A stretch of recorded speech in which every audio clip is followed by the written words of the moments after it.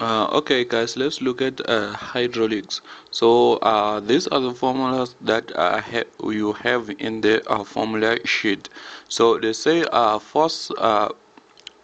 pressure is equals to a force on the ram divided by area of the ram, or pressure is equals to a force of the plunger divided by area of the plunger. Then we're having this one say volume on the ram side is equals to volume of the plunger depending on the number of stroke.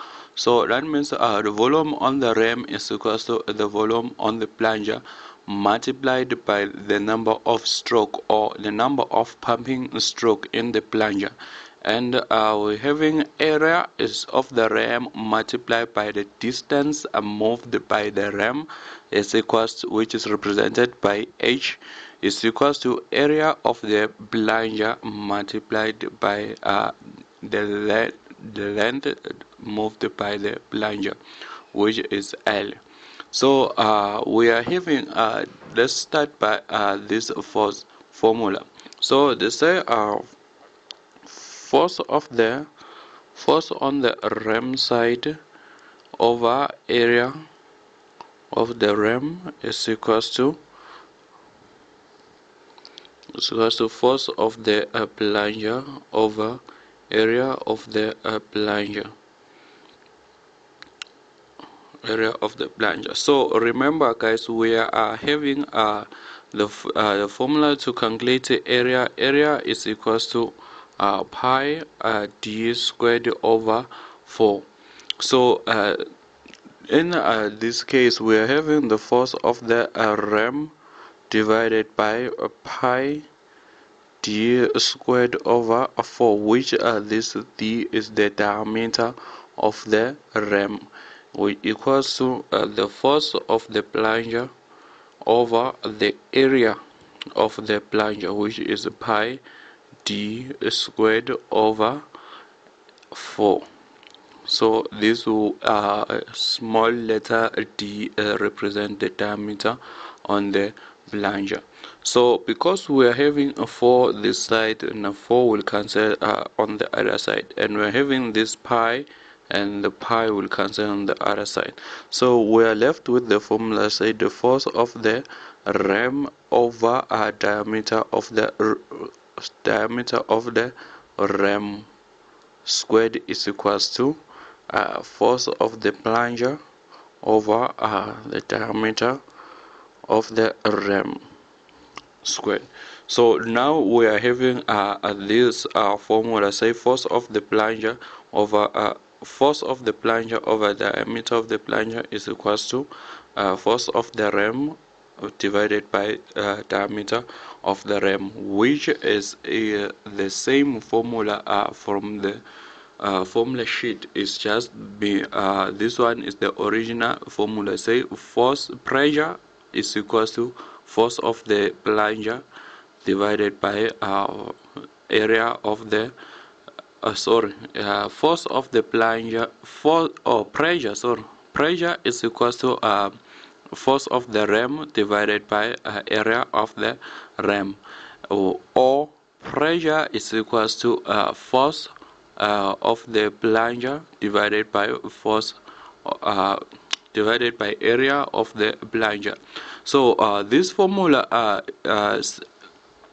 gives okay, so this formula defines that the pressure on the ram side is equals to the pressure on the plunger. So let's look at this formula. This formula says the volume of the ram is equals to, we're saying volume of the ram is equals to a volume of the plunger depending by the number of stroke. So to calculate volume is equals to pi d squared over 4 multiplied by L, or is a height. So then h represent on the ram side area, we having pi d of the ram squared over 4 multiplied by h, which h will represent the distance moved by the rem. So this one h will be the distance moved by the rem, which is equals to pi d squared over 4 multiplied by the stroke length of the rem, which is the distance moved by the, so the stroke length is the distance moved by the plunger. So this one is the stroke length of the plunger multiplied by the number of stroke or pumping stroke, which is this n. Okay, so then because we have pi this side, we cancel pi here, 4 we cancel 4 here, then we remain with d squared multiplied by h is equals to d squared multiplied by l multiplied by n. So this one said the volume on the ram side is equals to the volume on the plunger depending by the number of stroke in the plunger. So if we are having one pumping stroke, which is n will be equals to 1, that means the volume of the ram will be equals to the volume of the plunger if we're having one pumping stroke. But this n said depending on the the ram the pressure or the volume of the ram is equals to the volume of the plunger depending by the number of stroke in the plunger. So if we're having two pumping stroke, we're going to multiply the volume of the plunger multiplied by the number of pumping stroke, we will get the volume on the ram side. So then we end up in this formula. They say d squared multiplied by h is equals to d squared multiplied by l multiplied by n, which means that this one is the diameter of the ram multiplied by the distance moved by the ram, which will be equals to the distance, the diameter of the plunger multiplied by the stroke length of the plunger. The stroke length is the distance moved by the plunger multiplied by the number of stroke.